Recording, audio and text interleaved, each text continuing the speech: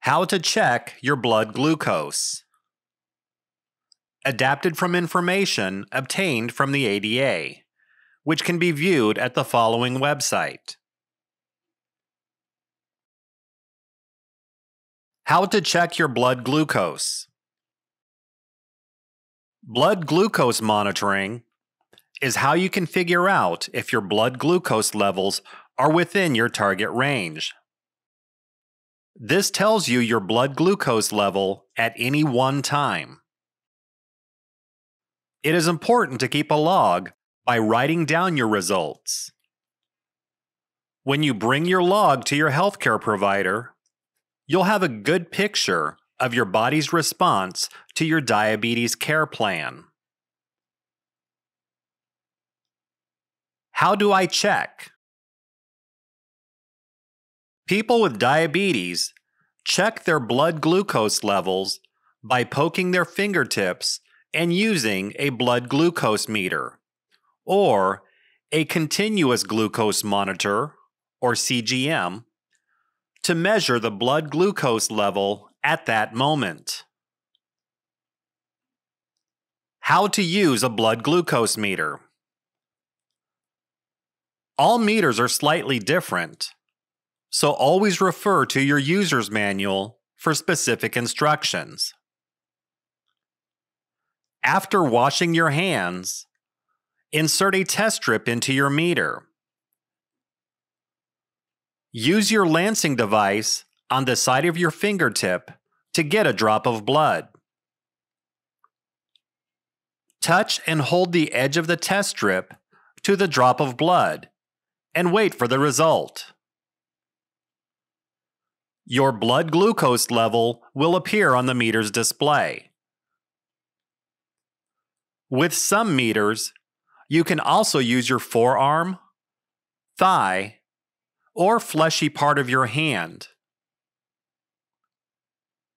There are spring-loaded lancing devices that make sticking yourself less painful. If you use your fingertip, stick the side of your fingertip by your fingernail to avoid having sore spots on the frequently used part of your finger. What are the target ranges? Your specific glycemic goals will be based on your age and health. But the American Diabetes Association suggests the following targets for most non-pregnant adults with diabetes. A1C less than 7%. A1C may also be reported as EAG, less than 154 milligrams per deciliter. Before a meal, 80 to 130 milligrams per deciliter, and 1 to 2 hours after beginning of the meal, less than 180 milligrams per deciliter.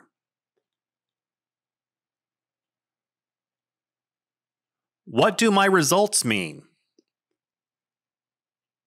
When you finish the blood glucose check, write down your results and what may have affected them, such as the food you've eaten, how active or inactive you have been, and your level of stress. Look at your blood glucose record to see if your level is too high or too low several days in a row at about the same time of day. If the same thing keeps happening, it might be time to call your doctor and change your diabetes care plan. Work with your doctor or diabetes educator to learn what your results mean for you. It can take time to get your diabetes care plan just right. And ask your doctor if you should let them know when the results of your glucose check are out of a certain range right away. Blood glucose results can trigger your emotions. You may feel upset, confused, frustrated, angry, or sad. Don't judge yourself. Remember that you're tracking your blood glucose level so you can know how well your diabetes care plan is working and whether that plan needs to change.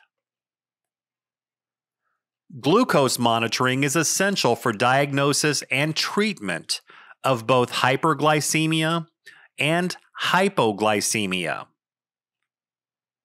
In the next video, you will learn about hyper and hypoglycemia.